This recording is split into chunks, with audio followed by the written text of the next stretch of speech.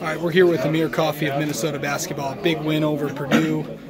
Amir, you did not come off the bench. What's it like to play all 40 minutes? I mean, it seems like it's a tough challenge, but how tough is it to play all 40?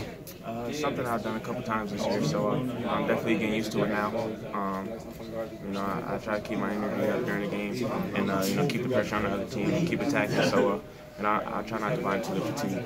The last few minutes of the game, just describe those moments. It was tough. It was a two 3-point game the whole time. Both teams going back and forth scoring.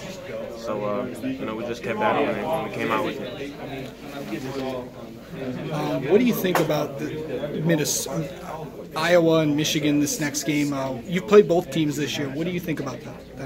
They're both pretty good teams. We played both of them. We lost to Michigan twice and beat Iowa once. So they're both good teams, and whoever we'll get ready for them with a scout tonight, and be ready to play tomorrow.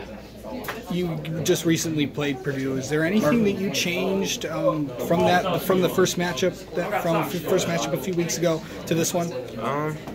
No, we didn't change anything. We just focused on the scouting report.